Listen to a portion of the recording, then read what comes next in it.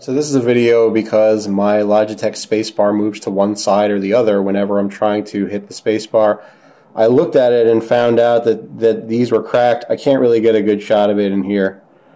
But rest assured, on both sides there are tiny splits that you can see in multiple parts on the cross here on both sides. This could have been done by me. Removing it, or maybe I didn't use the keycap puller right. So let me just show you that really quick. So I'll put the spacebar back on. This is a Logitech G910. So I'm going to put the spacebar back on, right? And what you can see, especially on the right side, like if you get an angle, you see eventually the thing just pops off. You have to press it down to keep it on, and other side, it will do the same thing on the other side. So what I decided to do, you kind of just have to wiggle this from the middle to get this off. So since I don't want to wait for any other keycaps, there you can kind of see it on the left there that it has a split. I think it's supposed to hug, one of these, and it just doesn't. So because it's split.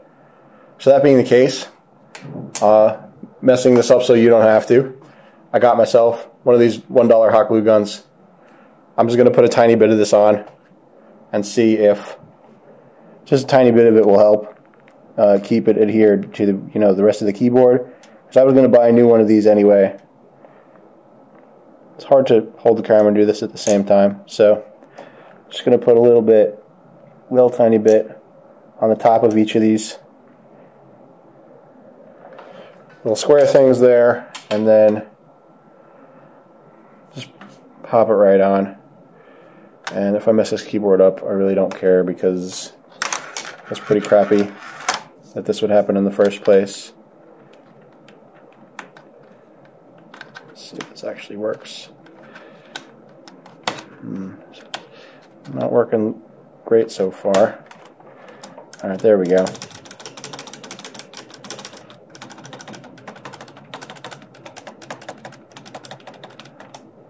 Maybe you should hold it on there for a minute, let it sit.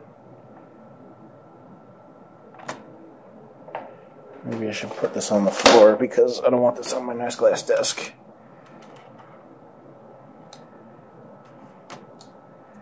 Alright, got the excess off of there. I know I'm shooting the video in the mode nobody likes to see.